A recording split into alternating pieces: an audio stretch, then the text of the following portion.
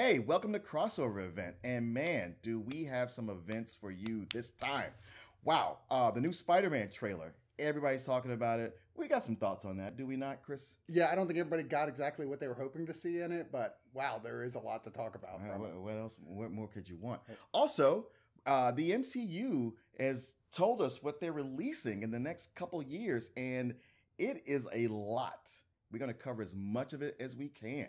So much to talk about. Yeah, just the Disney Plus stuff alone, which is what we're discussing, is like, wow, this is a lot. Of course, no release dates, but hey. Hey, just even knowing it's coming, it's like Christmas came early. Can't have everything. Join us.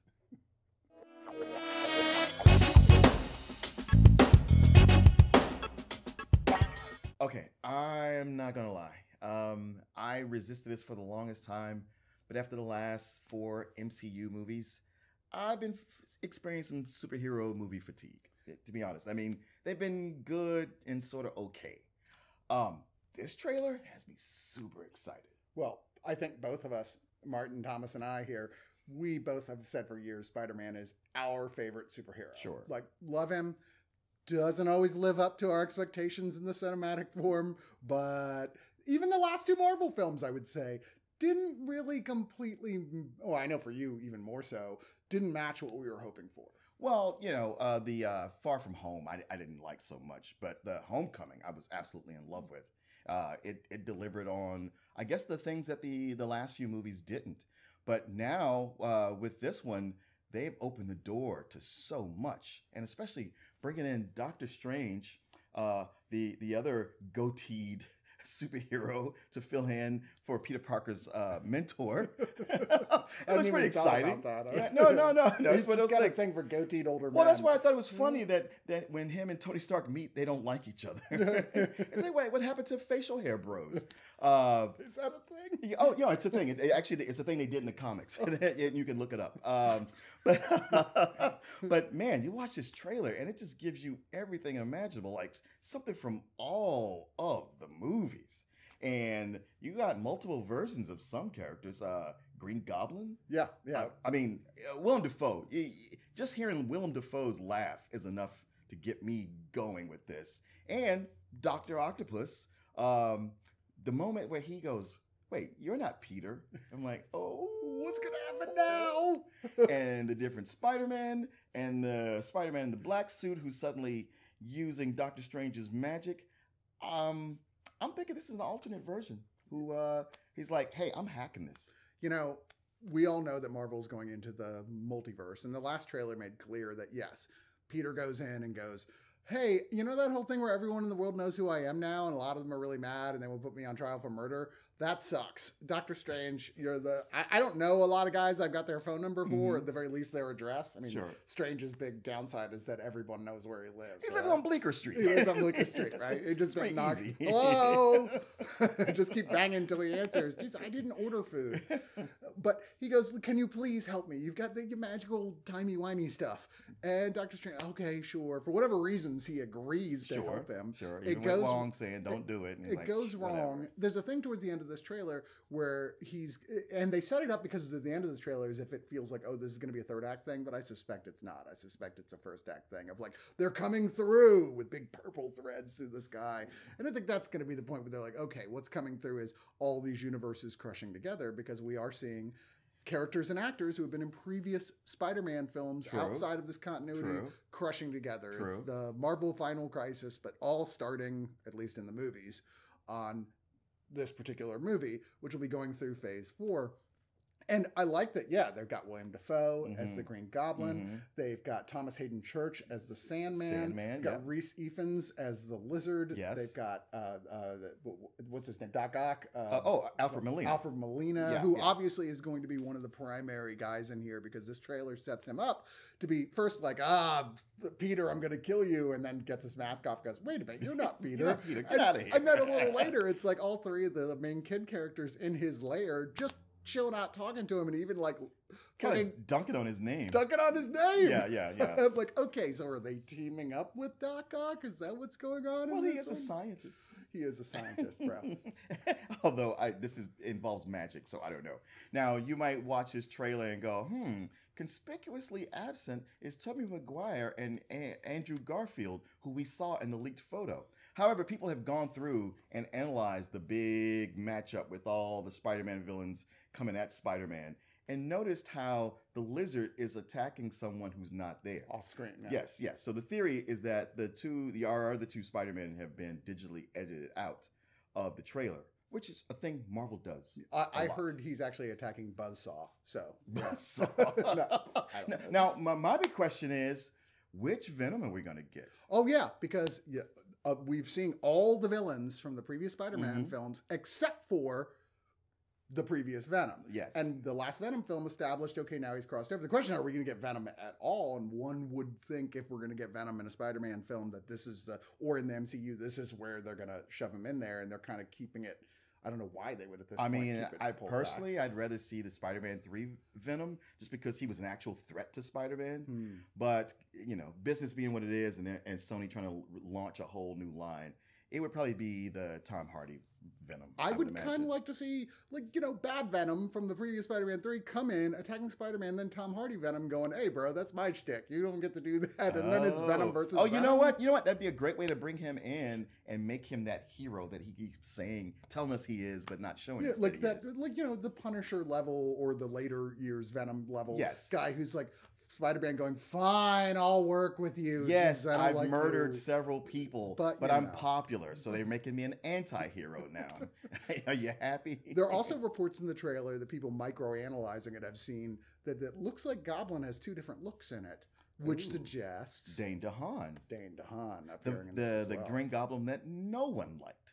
And also, I'm curious about the black and gold uniform Spider-Man. The assumption is, Peter gets a new suit, as Peter often does, but are we sure that's not just one of these other alternate? I think it's an alternate. I think it's one of the alternates who says there's no way I'm going back. And I know how, because you see him doing this. He's hacking the system. I think he's got to figure it out. Dude, he's going to be the real threat. I wish they would introduce my favorite, the Spider-Man character, who literally is Peter Parker fell into a vat full of spiders, was devoured by them.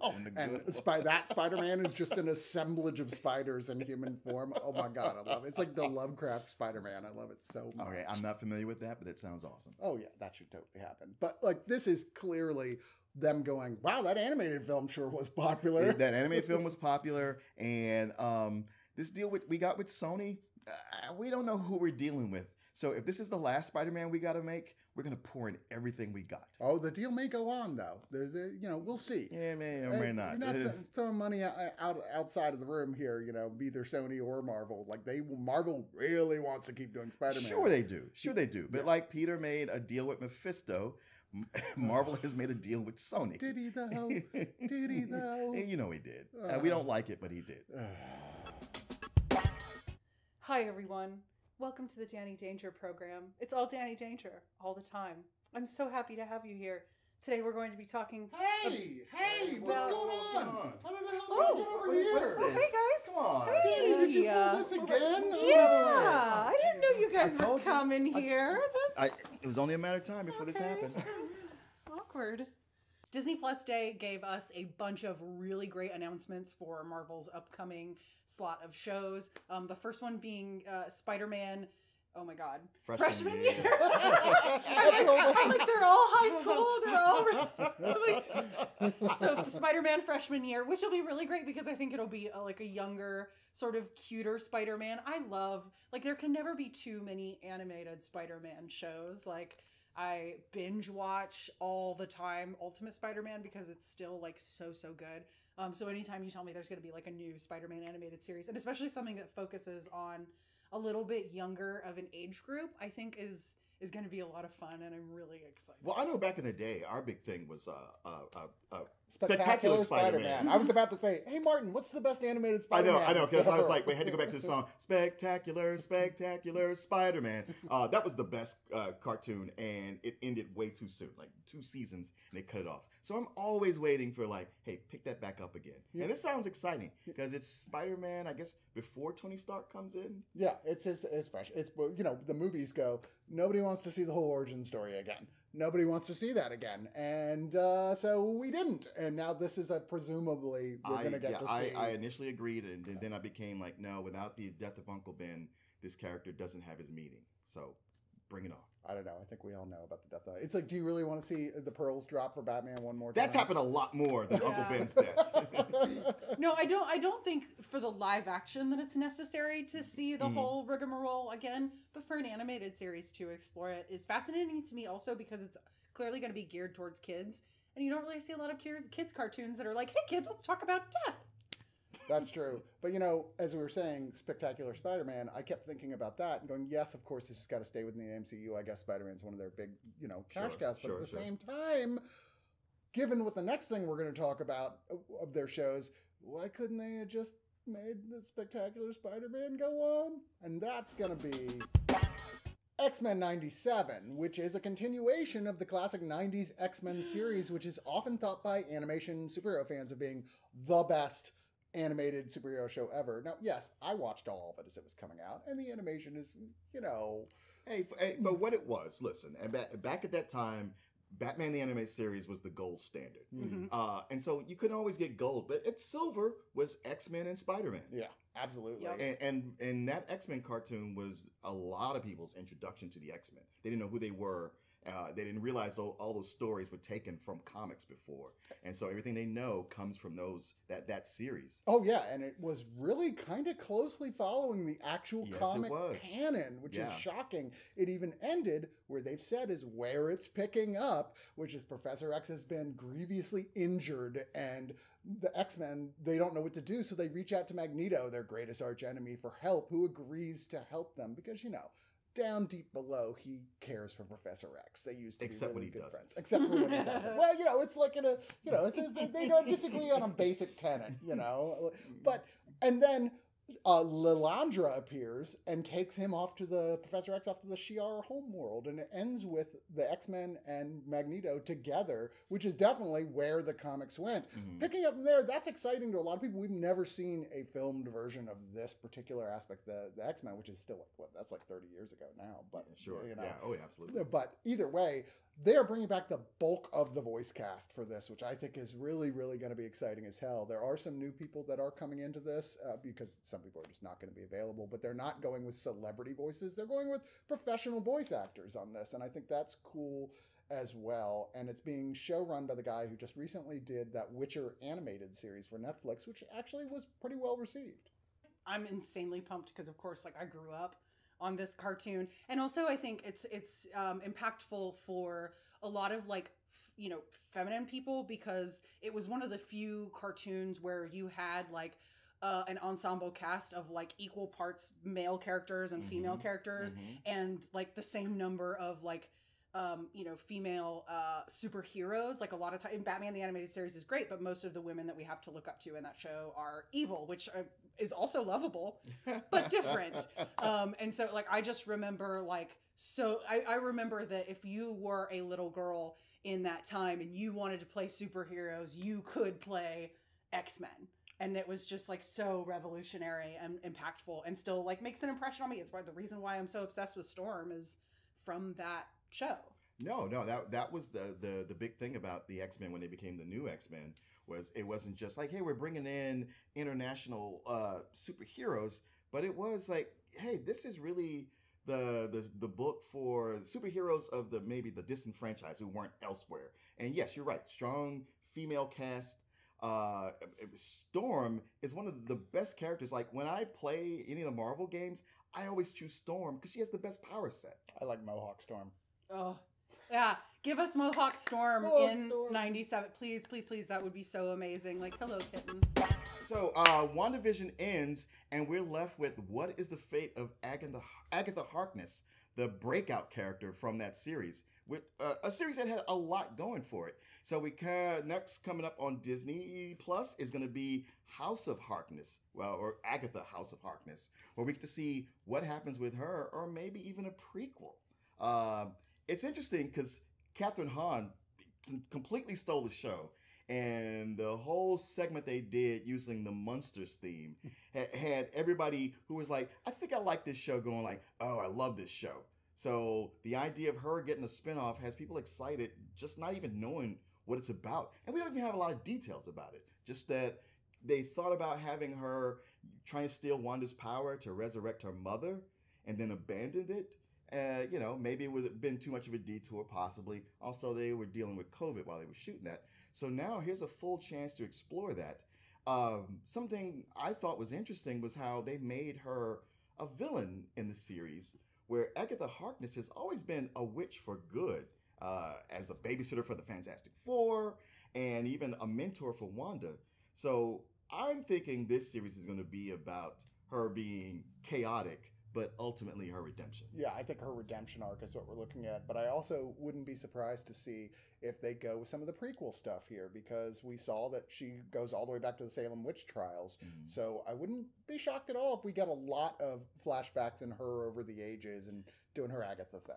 Well, and I think that was one of the biggest questions that, people walked away from WandaVision with, is like, okay, but why? Why did she do this? What are the details of this? And we have sort of an idea, but there's a big time jump in between when she takes the powers from her coven and when she finds Wanda. And there's so much that probably has happened in that period of time to explain why she's so hell-bent on getting a hold of Wanda's powers or harnessing that power that Wanda has. And so I'm very much looking forward to the spooky Catherine Hahn comedy hour. And that's the thing, that if you've learned nothing from the TV show Lost, is you don't count somebody as evil until you see their whole story. Because the writers can always go back and go like, well, yeah, they did that, and that was kind of dickish, but look what happened before. What and now is evil, really? Plus, we see how out of control Wanda can be, and you're like, maybe she had a point. Almost every superhero has made some bad decisions along the way. Mm-hmm. I mean, the aforementioned Mephisto Spider-Man, just saying. Oh, wait, no, that's the executive. Okay. It's okay. That's the head producer of Marvel Comics. We can let that go now. No, can we? But if there's been a lot of rumors circulating around the idea that like Wanda's next appearance will be her as sort of like the villain or the bad guy, and when you're talking about like putting her up against someone like Doctor Strange, like Doctor Strange is going to need as much help as anybody fighting against Wanda is going to need as much help as possible, and I think that the show might be setting her up, Agatha, in a way up to sort of be that force that maybe helps to fight Wanda, or what I hope is that force that like helps pull Wanda back from the edge and say I'm sorry I did this to you. This is my redemption arc of saving the world from you and from this emotional turmoil that I caused. And let's hold hands and sing Kumbaya. And it's going to be beautiful. I want them to hug. Which is odd because the ending of WandaVision more presages the House of M miniseries than it does what they seem to be doing with the parallel universes, which maybe that's phase 5. Can they House of M without mutants, though? I mean, mutants are coming, Danny. I know they are. Yeah, they keep saying that, but then they give. But I'll believe it when it's in. They say mutants are coming, but they go like, oh, but here's Inhumans. Oh, but here's Eternals. They haven't even given us Inhumans. Where's mutants? They've just given us Ms. Marvel. Yes, and miracles. And speaking of maybe Inhumans, we did get a nice little teaser trailer for the upcoming Ms. Marvel production, which was supposed to come out at the end of this year, but obviously the world happened and it's coming out next year. But I am so thrilled, and there's a lot of questions about like whether or not Kamala's joining the MCU will signify the rise of Inhumans, or if her powers are explained by a latent X gene. So we're really getting into those stories where it's hard for us not to speculate about introducing new corners of the Marvel universe, because otherwise how else is she going to get her powers? Well, I tell you, just the little bit I read, because they don't have a lot of details, but it didn't sound like they were going with her being an Inhuman.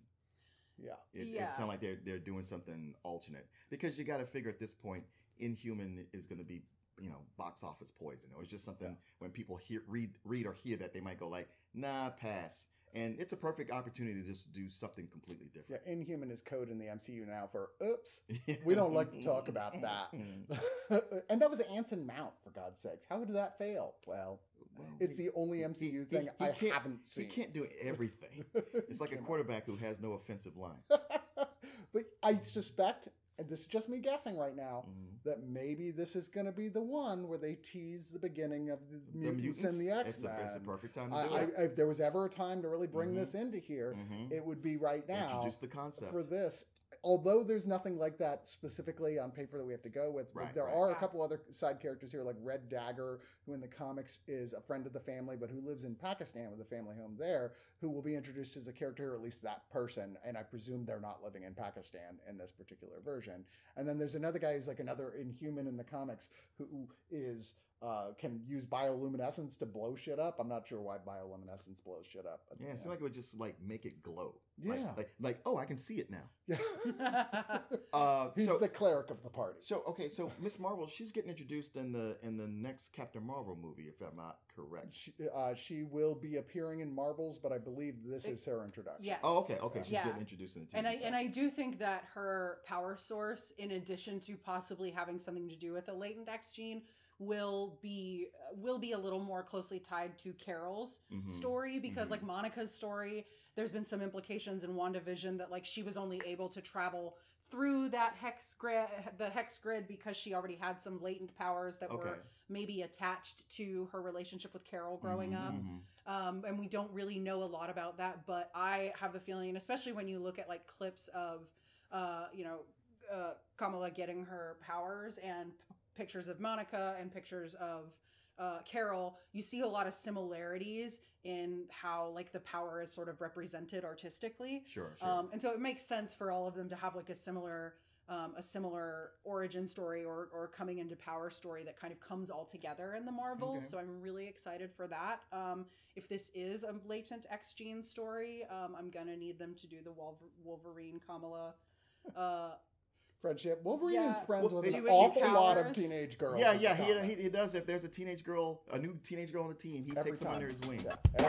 Another really great show that they just gave us a little teaser image for is going to be the Echo show, which I'm really stoked about and glad that I was very surprised that they were already announcing that from the get-go, especially since we haven't yet seen her character appear in Hawkeye. Some of us haven't yet seen her character appear in Hawkeye. But I'm super pumped because to me, this is all but like straight up confirmation that they are bringing in the Netflix MCU. So like, Charlie Cox as Daredevil, Vince Vaughn as Wilson Fisk. Vincent D'Onofrio. Yeah. Oh my God, Vince Vaughn? I mean, Vince Vaughn could That probably would be do it. so funny. He I would absolutely could. I would watch that. Absolutely could. But Vincent D'Onofrio as the like his incredible transformation into Wilson Fisk is like award-worthy performance. Well, I think we should slow down because they keep saying, no, we're not bringing in the Netflix They are characters. liars. I know. They lie all the time. They have confirmed but Charlie Cox. There's been confirmation of Charlie Cox having at least a scene in the new Spider-Man movie. And they said he would be Matt Murdock in the She-Hulk series. Yep. Yeah.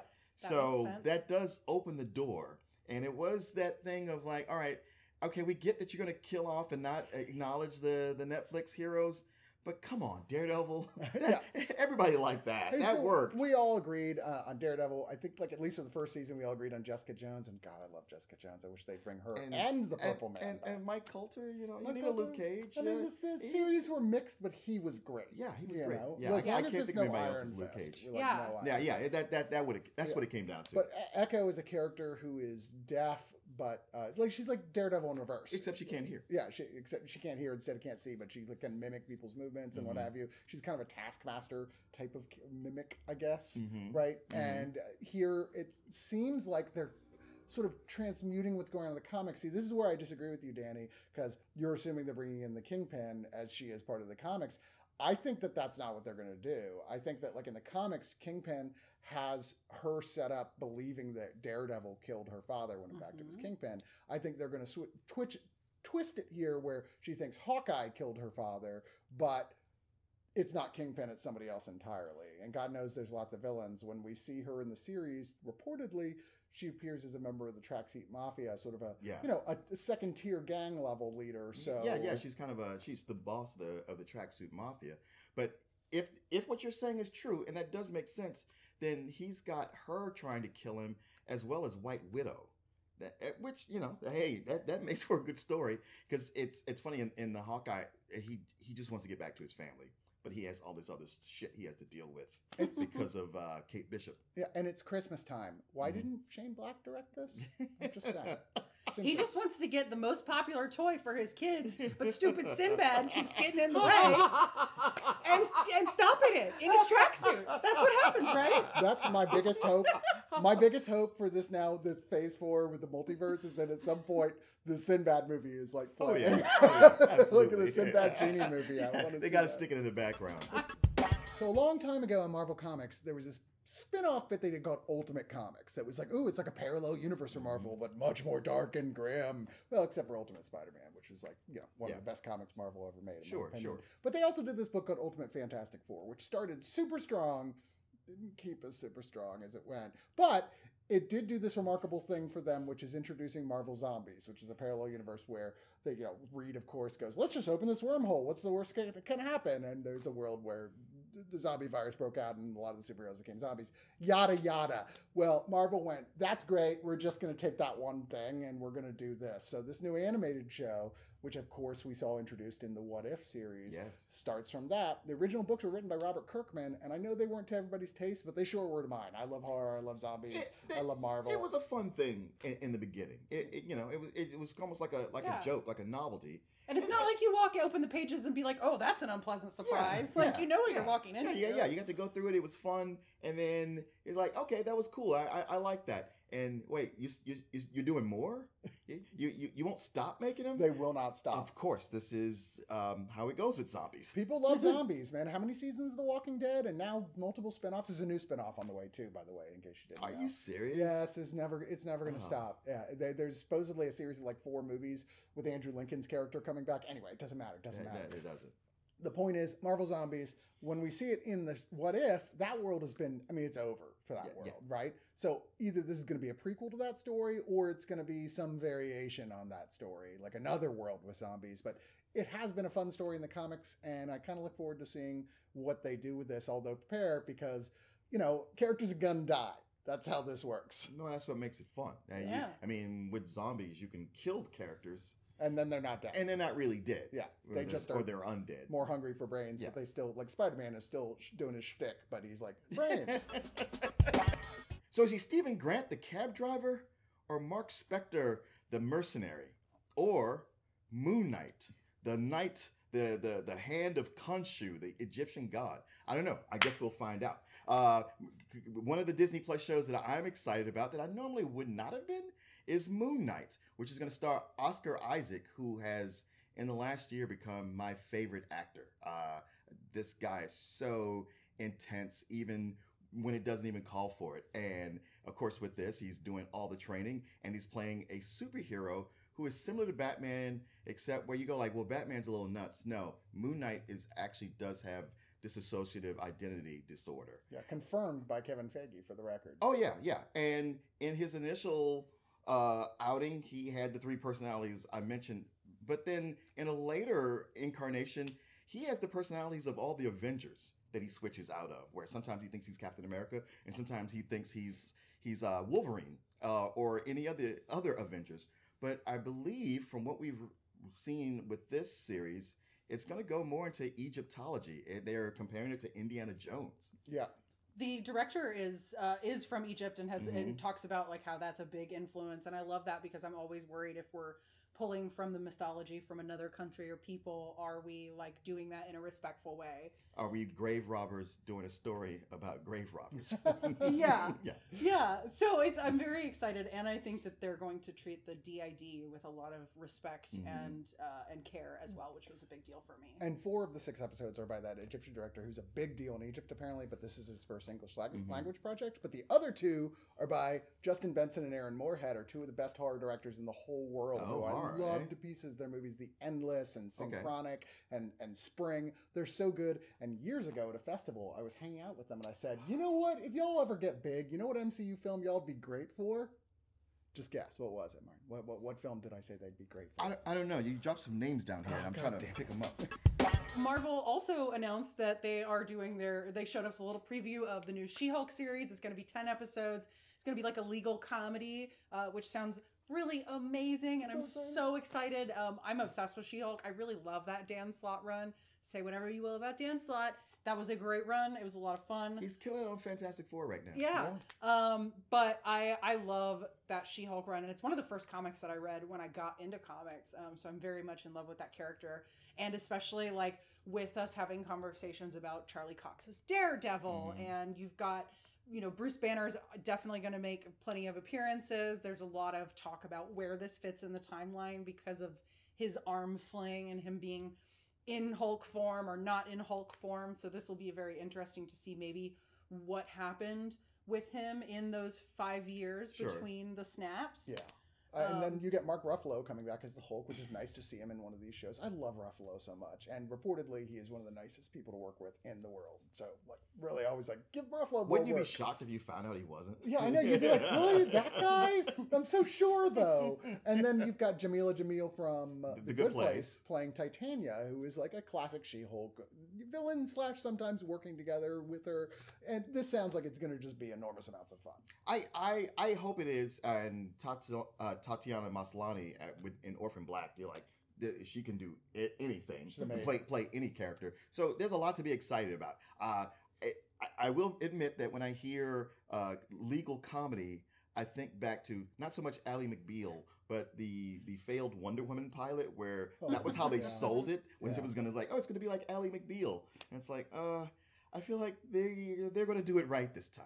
I feel like with her breaking the fourth wall as well and being a fourth wall breaking character, I wonder if there will be like a throwaway joke about that. Yeah. Because that fits. Yeah, I wonder, because she has been treated by multiple writers as more of a comedic character, and this being a comedy, and lots of, almost Deadpool-ish, like fourth wall breaking. Sure. But also, one of the classic things for her to do in the comics when she has to be a lawyer is to be involved with the suit against another superhero. Yeah. And I bet you anything that's where they're going with this, and they're being standoffish about who that hero might be.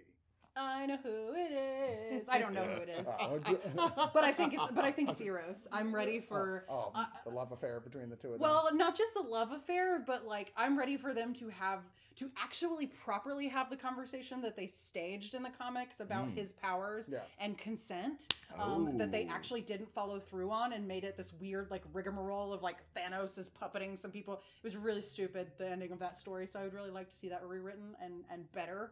And I think this casting and the attitude that they seem to have towards the show actually makes sort of a perfect space to have that conversation in the modern MCU, and I'm here for it. And also, if she wants to hook up with Harry Styles, I don't blame her, because like, hey, he's Harry Styles. Yeah. We get I Am Groot. Now, we don't really even know if this is going to be live action. It's going to be animated. It's animated.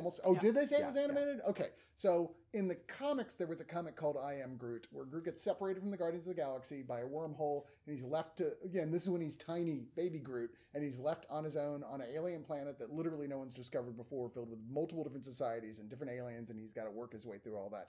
Nobody knows what this is going to be about, but Feige has said it's about him meeting a bunch of colorful new characters.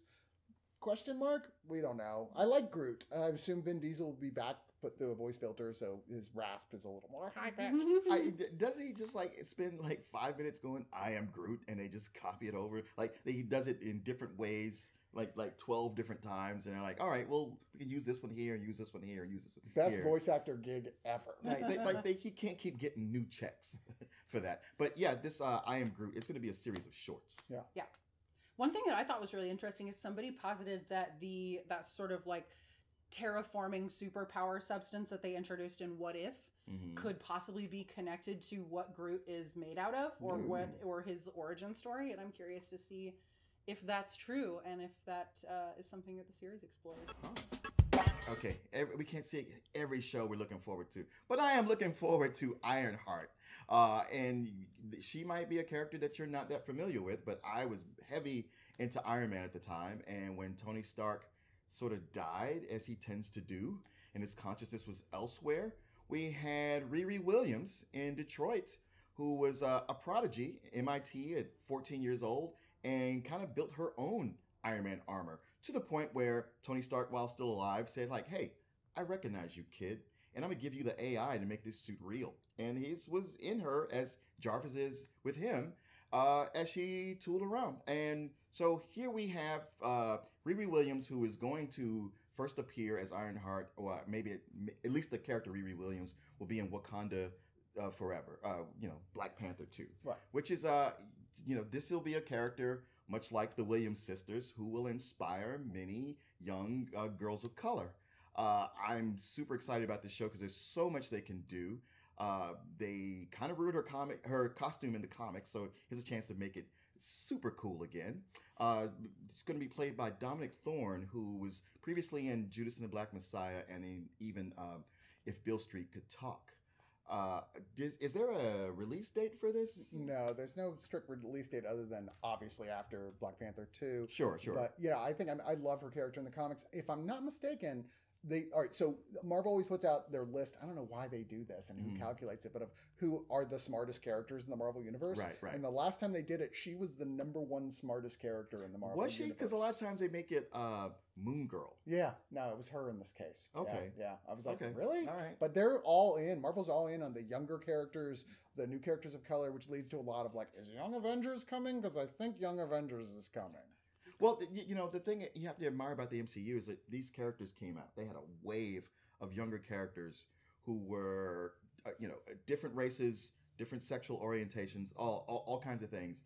And even like, when you had the female Thor, and then they got a bunch of, quote unquote blowback on it for, everything's getting too woke and where's my real characters? And in the comics, they kind of caved. They had a good thing going. They could have stuck it out. They kind of caved. Well, I'm happy to see that the MCU is going like, nope, we got Disney money. So we're going to go forward with this. We have a mission, and they're accomplishing it.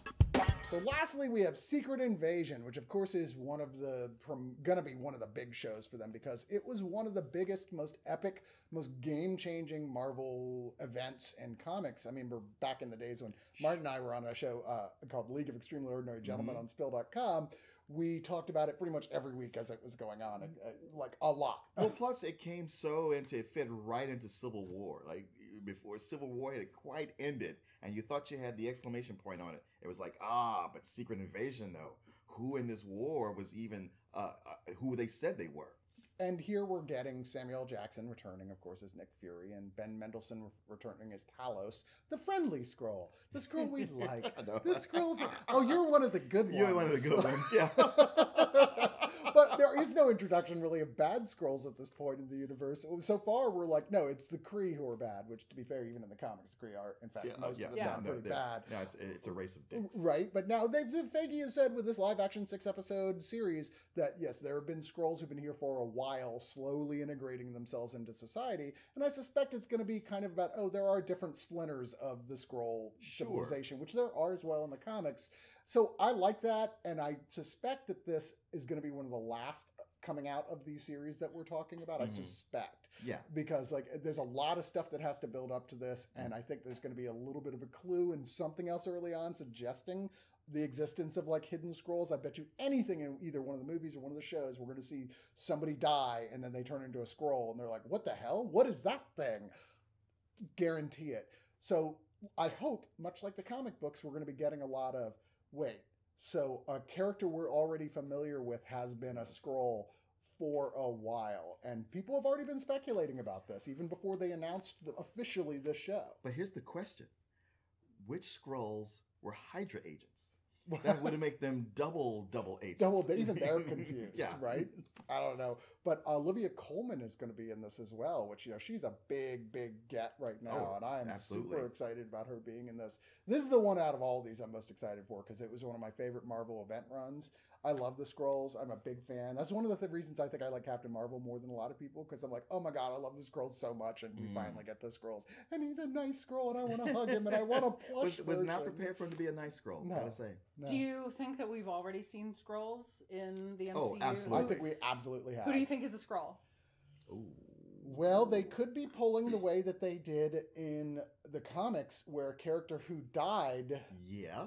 turns out they were not in fact dead, that was a scroll replacement, Mhm. and that character has been sitting on board like in hyperstasis on a scroll ship somewhere. I wouldn't be surprised if that someone who they choose to bring back might be that way. I know some people were suggesting, oh, I don't know, maybe it's Black Widow, maybe it's Yeah, not then now everybody. the lawsuit is settled, maybe. Yeah. Don't count anybody out. But that is going to be it for this week's crossover event. Thanks for watching and listening. You can see Martin over at Double Toasted. Thank you. You can see Danny right here, Belle of Lost Souls. And you can see me at oneofus.net. And if you go to oneofus.net and become a subscriber at the $5 level or above, you get access to bonus material for this show, which we do every single week after the episode with like a whole different thing. And this week we're going to be talking about what else are we watching and super crazy excited about right now, which oh man, I'm really dying to talk about this thing. I'm so, haven't got to talk about it anywhere, so I'm just really thrilled. I'll let you talk about it.